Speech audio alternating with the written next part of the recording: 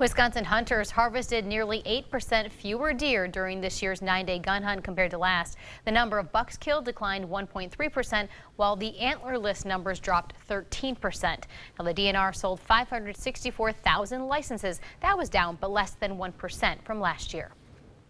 License sales continues to be strong. A lot of interest in getting out to hunt deer here in Wisconsin. The northern forest was the only one of the state's 4 management zones where hunters killed more deer than in 2020. It was up 9.3%.